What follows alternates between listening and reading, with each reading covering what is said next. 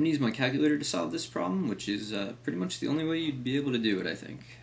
So first thing that I really need is a calculator page where I can do this, so get one of those.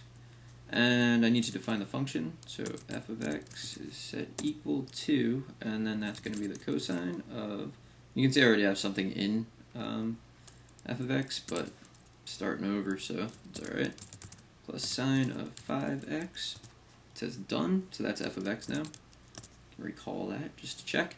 And now what I'm going to do is I'm going to solve it a CAS way, so that's going to be menu 3.1, and it's the derivative with respect to x of the function I just defined, so that's f of x. That has to be equal to the average rate of change, so that's f of pi minus f of 1 over pi minus 1, and x, and that's going to be between, so that's control equals, and then go 1 to the left, you get such that, and 1 is less than x is less than pi, so we're solving on the open interval. I'm going to press control enter to get a decimal. I get a warning here, which let's see what that is. Okay, so approximate arithmetic has been used.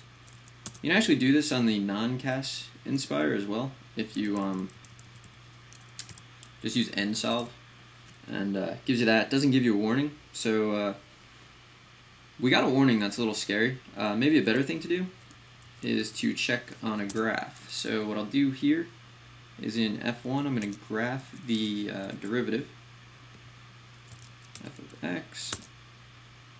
It's nuts, but remember, if you remember the problem, we don't actually need all that. So settings, I'm going to change this from 1 to pi, so I'm just going to look on the open interval, so I'm not getting all that extra stuff. So here's my derivative. Press tab. In F2 I'm going to put I'm just going to type this quickly.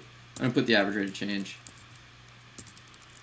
This one. And if you look at the picture, it looks like we've got 2 additional solutions that we did not pick up by using solve. So that should serve as a warning to you in the future. You might want to always take a look at a quick graph. So the intersection here, that's the first one. You can see that it does equal the average rate of change because that's what we set up. Do this again. Another intersection. So remember, having CAS is not a substitute for having brains, which is, I guess, good until calculators get better, in which case, I guess we're done for. And there we have it. We've got 3 solutions, only one of which was found by the CAS, so watch out for that. And the graphing method is really not that bad. Just remember to change your windows so you're only searching on the open interval. And I hope that is helpful.